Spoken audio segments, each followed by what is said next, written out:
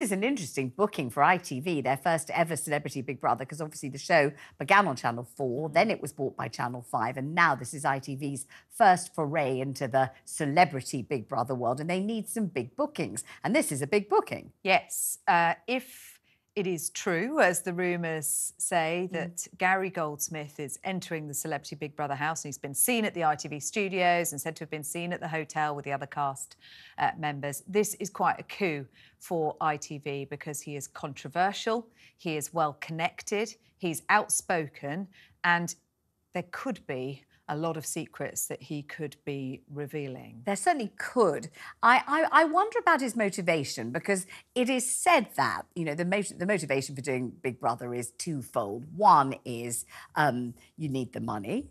You haven't got any money and you need some. The other is you need the exposure because your career needs a revamp. Now, he's got lots of money. Didn't he sell his business for £17 million? Yes, and went on to buy some fast cars and a villa, Maison de Bang Bang in Ibiza. And look, I think it's more about the attention, really. He did want to go on I'm a Celebrity, Get Me Out of Here in the past as well. He's not shy and retiring. The one thing in the royal family and in the Middletons' favour is he's actually very loyal to them. And he talks about Kate as his adored niece. I think he'll have plenty to say about Harry and Meghan when he's in the house, but could be very interesting and pretty embarrassing for the Middletons, certainly. Afua, one of the problems with booking a guest for Big Brother is that you often book them, or the company often books them on the basis that they hope they'll say X and Y, only when they get in there, they're totally stum and they don't say it.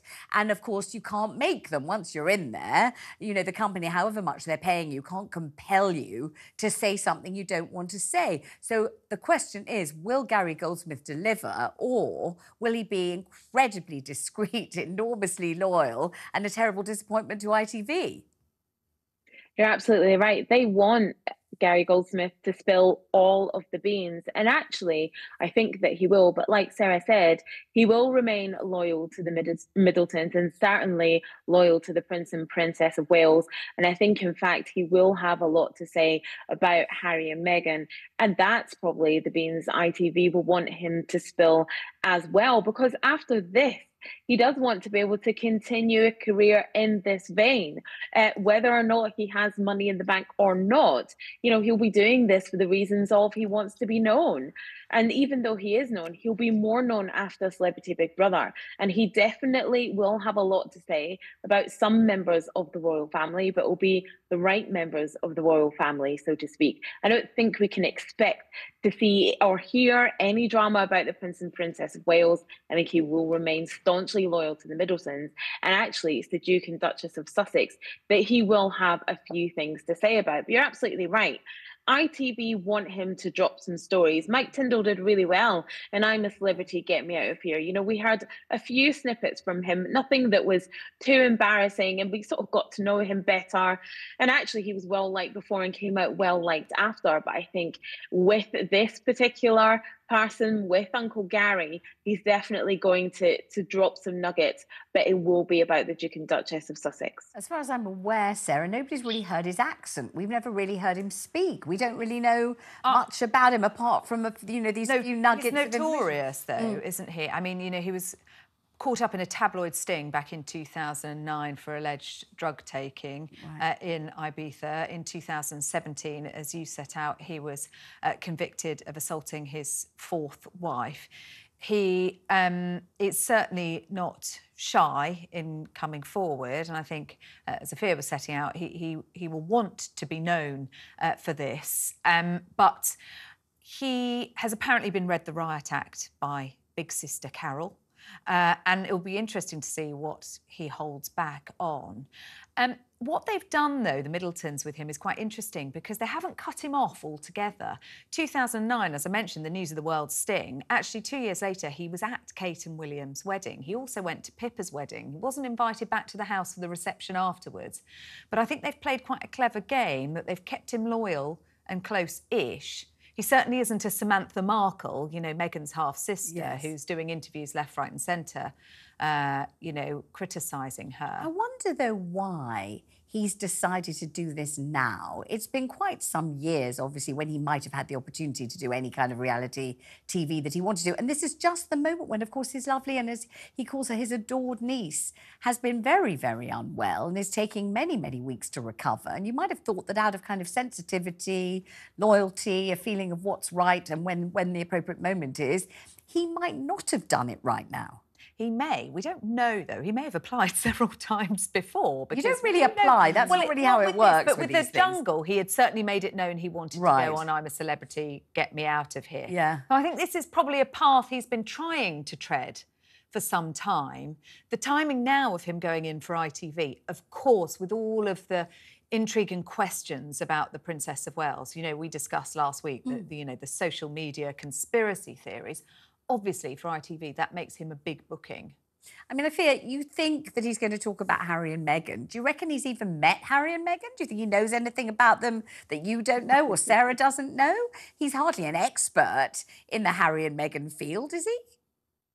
Oh, no, he's absolutely not. But he has his opinions. And because he's considered, you know, quote unquote, within that royal fold, he thinks that he is an authority and people will take what he's saying seriously. And actually, like, you're right in saying the Middletons have been quite smart in that they've kept him at arm's length, but they have kept him within that fold enough to be loyal, but not enough so he has, you know, access to all the royal secrets. He's not, you know, in all the royal corridors. He doesn't know everything, but he knows some things.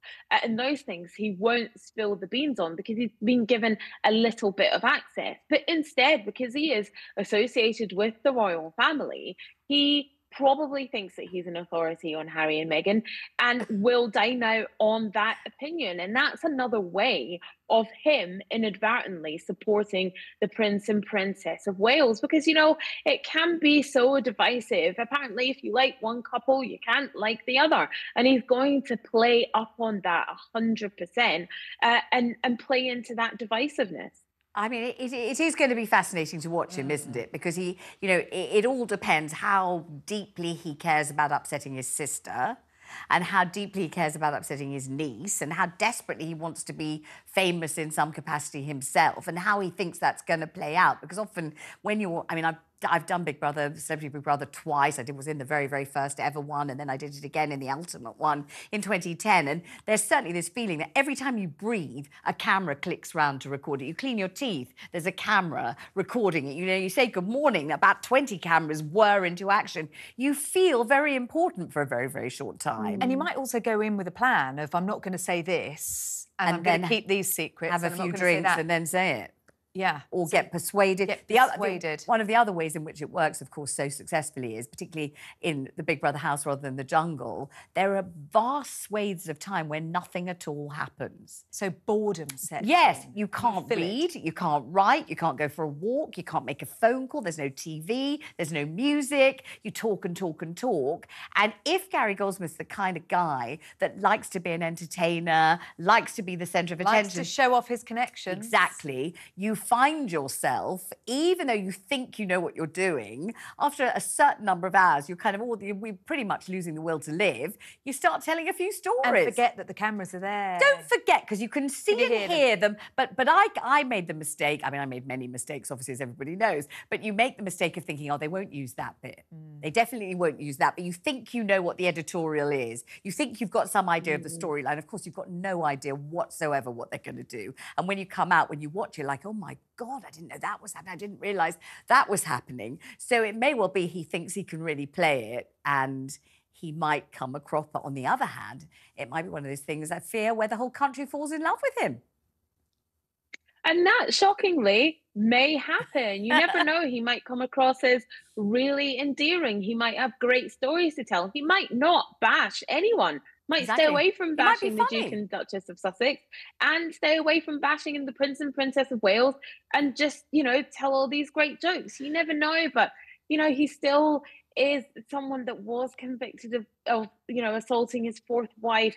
Doesn't mean that he's not a nice person, but people might have that in the back of their heads as well, you know, when he's on the show.